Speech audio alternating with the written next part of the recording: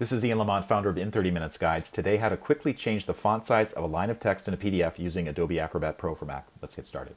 So you need Adobe Acrobat Pro for Mac to do this, or Adobe Acrobat Pro for Windows. What you need to do is open up the PDF in Adobe Acrobat Pro. Make sure you don't open it up in another program like Mac Preview or Microsoft Word or something like that. Then to change the font size of a single line of text, let's actually use this particular page. This is a title page of one of our books. So you can see that the font size is pretty big here. Let's say I want to make it smaller. Just by selecting it, you can't do anything. What you need to do is go to All Tools and then select the tool that says Edit a PDF. So this is only available in Adobe Acrobat Pro.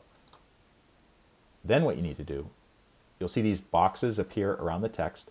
Select the line of text that you want to change. So it's this particular line of text. You can see it says Arial Narrow 19 point. So what I'm going to do is I'm going to change the font size from 19 to 14. So you can see it just got smaller there. I can do other things too. For instance, I can change the author's name. It's currently Arial Black 15 point. So let's say I want to make that a little bit bigger. I just change it to 18 point, and so on. If this video helps, please take a moment to like it, follow me, and I'll see you next time.